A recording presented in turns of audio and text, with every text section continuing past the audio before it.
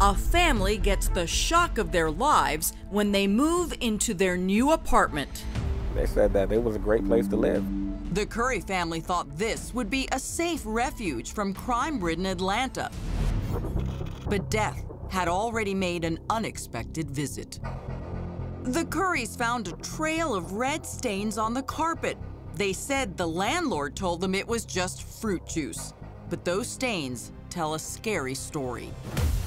I squirted the peroxide on the spot, and it started foaming. That was blood. The Currys' new home was at one time a crime scene. There was a murder in our apartment. But whose blood was it? There was all kind of trails of blood from the front door all the way through the dining room, all the way through the hallway where it stopped in our closet. And it was in the closet, where years earlier, the bloody body was dumped. The body of 18-year-old Honey Malone.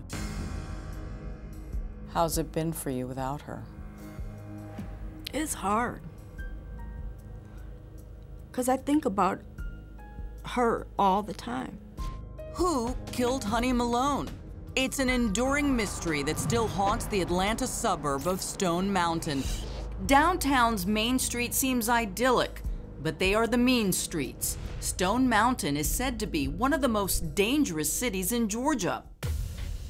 Was she an innocent victim who accidentally walked in on a home invasion in progress?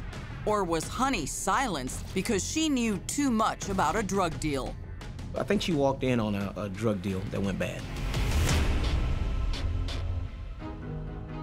She was born Vanessa Malone, but everyone called her Honey. How did she end up with the nickname Honey? She actually told me Vanessa Marie was plain for her. I should have gave her a more exotic name. So she wanted to be called Honey. Her mom, Flora, says Honey had a heart of gold. She was actually the sweetest little girl you've ever met. I mean, she was the type that went and kissed everybody goodnight and never had a bedtime. And she had some striking eyes. Green eyes. And her eyes told everything about her. They would actually twinkle. Those twinkling green eyes were the envy of her big sister, Cassandra. She had beautiful eyes. She had green eyes. I was jealous. What do you miss most about your sister? I miss her little high energy self. Just her voice, how she is. I wish she was here so she can see my son. Honey made friends easily, perhaps too easily. Tell me about the group that your sister was hanging out with. From what I hear, they were cool, but they also did extra activities at their house. Those extra activities, alleged drug dealing, according to DeKalb County police officer Courtney Brown, one of the first detectives on the scene. From my investigation, the apartment was very busy. People went in and out of the apartment. The traffic was of high volumes, so it could have been many, many more. And when you say there was a lot of traffic in and out of the apartment, is that because they were selling drugs out of there? Yes, ma'am. Some of Honey's friends have criminal records with names like Spoon, Mercy, and Yak. That's Honey in the pink shirt filming a rap video with Spoon and his buddies. She obviously got caught up in hanging out with the wrong crew. It was a dope house. Is that all they sold in there? We believe they sold marijuana and cocaine. One night, Honey came home from her job at a dress store. She told her mom she was going out. So you knew where Honey was going and what she was gonna do? Well, she didn't really say where she was going. Then she came back in like 2 minutes or 3 minutes. And I'm like, oh, okay. She said, no, I just wanted you to know that I love you and I'll be right back. But Honey never came right back. Those were the last words she would ever say to her mother.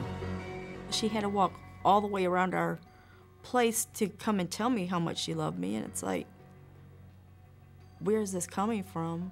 I mean, not that she didn't say I love you all the time, but it was just weird. Something was just strange. Moments later, cops believe Honey stumbled upon an armed robbery. I believe it was a home invasion robbery with the main purpose to steal the drugs and the money out of that apartment. Invasion may be an understatement. Honey's friends who were in the apartment told cops between 3 and 6 men with guns kicked down the door. They claim they were beaten and tied up with a belt and the cord of an electric razor and herded into the shower. And then gunshots pierced the night. Honey was shot once in the back, a second shot to the chest, the bullet plunging straight through her heart. While the robbers were ransacking the apartment, I believe Honey walked in. And when she turned to leave, that's when she was shot. When she turned to leave? Yes. So you think she was trying to get out of there when she was shot? Yes. When you associate yourself with friends like that, you know, you can be brought down. The gunman dragged Honey's body across the carpet, leaving that trail of blood. She was taken into the master bedroom and dumped face down on some dirty clothes in the closet. But why shoot Honey? Collateral damage. She saw more than what she needed to see. They were there to do a drug transaction, either buy some drugs or to sell a large quantity of drugs. While in the midst of doing that drug transaction, Honey walked in and she saw too much. These are the actual crime scene photos, most too graphic for us to show you on national television. Those are the shell casings from the bullets that killed Honey. There are shoe prints on the front door and in the gravel, and outside, blood drops, but it was not Honey's blood. We talked to a neighbor that saw the suspects leave the apartment. There was a confrontation in the parking lot, and he believes that one of the suspects was shot in the leg because his buddy was helping him into the car. We followed up with all the hospitals in the Atlanta metro area and surrounding counties. Nobody came in that night or the next day with a gunshot wound to the leg. So the suspect either traveled out of state or he just had it fixed by a neighborhood doctor. Honey had a tattoo on her left hand that said blessed. But on the night the lights went out in Georgia, she wasn't. Next, the cold case heats up. So this could be a break in the case. It could be a big break.